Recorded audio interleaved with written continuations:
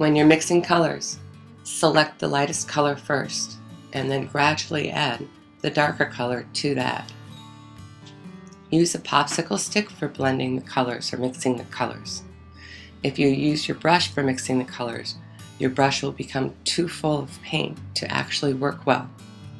You will think that you're not painting well, but it will be your brush.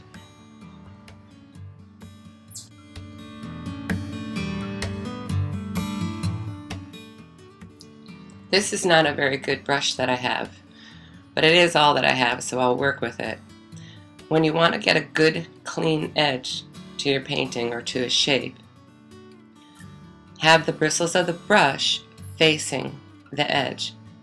Turn your canvas around so it's easier for you to do this. That's how you get a straight line or an edge in a shape.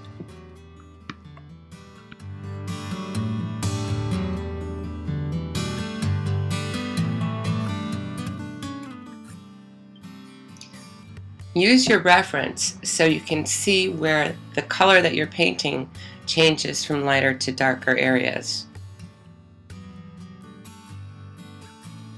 Your painting will be more successful when you see these lighter and darker areas of the same color. That's called a value. Right now, I'm putting in the darker yellow, which I'm using for my white, in Lulu's face.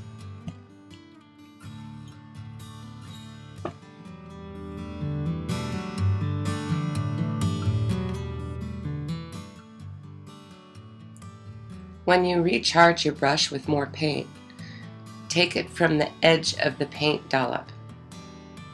That way your paint will always be pure in the center and mixed on the sides.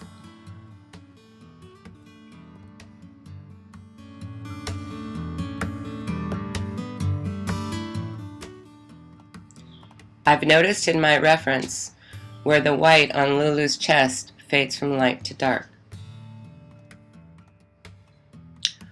One of the easier ways to blend two colors together is to put the two colors next to each other. You have a darker color and a lighter color.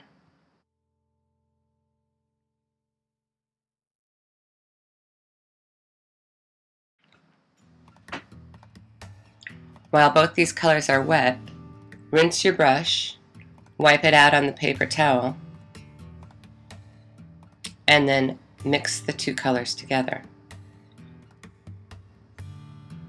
This will give you a gradual fading from dark to light.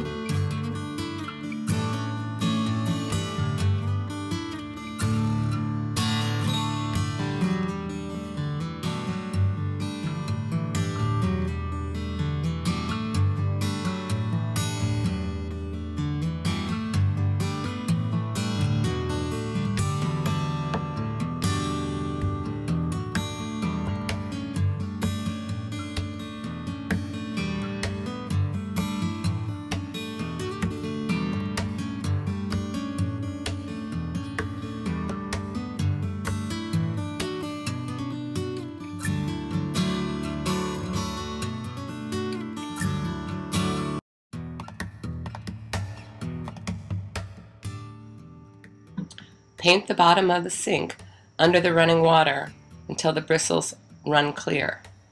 Then get a little soap on your brush, push the soap through the bristles, and rinse the brush again under the running water.